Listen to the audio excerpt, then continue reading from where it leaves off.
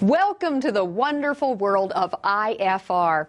You may have had friends who've told you horror stories about how hard it is to fly on instruments. Well, they're wrong. What is difficult, though, at first, is trying to get used to the idea of flying your airplane solely by reference to instruments.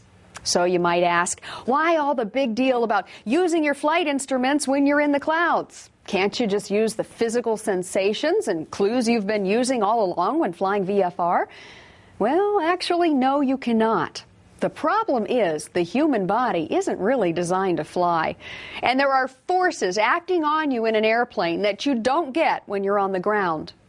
Your body reacts to these forces and gets very confused about whether you're climbing or turning or descending.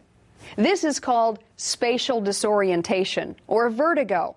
And when it occurs in an airplane, it can actually make you feel ill.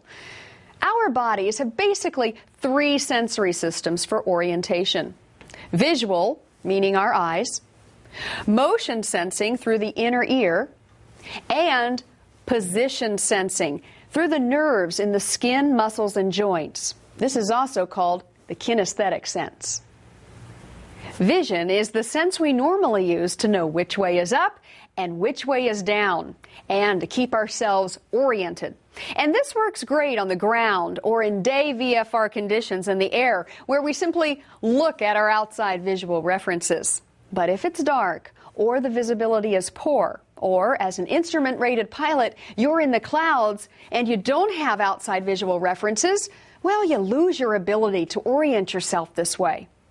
What about your ability to sense motion through the inner ear? Well, in flight, the inner ear system is stimulated by the motion of the aircraft and also by your own head and body movements. Among other things, the inner ear system reacts to centrifugal force as if it were gravity, giving you very inaccurate indications of what's happening to the airplane. So then, how about our kinesthetic sense, the ability to sense our position through nerves in the skin and muscles? This is sometimes called seat of the pants flying. But the problem is the seat of your pants or your body signals, well, it lies to you when you're in an airplane, like your inner ear does. Now, seat of the pants flying does have a certain allure, recalling as it does the romantic years of early aviation. But remember that of the airmail pilots who flew solely by the seat of their pants, hardly any survived 5 years of service. As you can see, it doesn't really matter how much of the right stuff you have. You can't get your body to tell you the truth when you're in the clouds.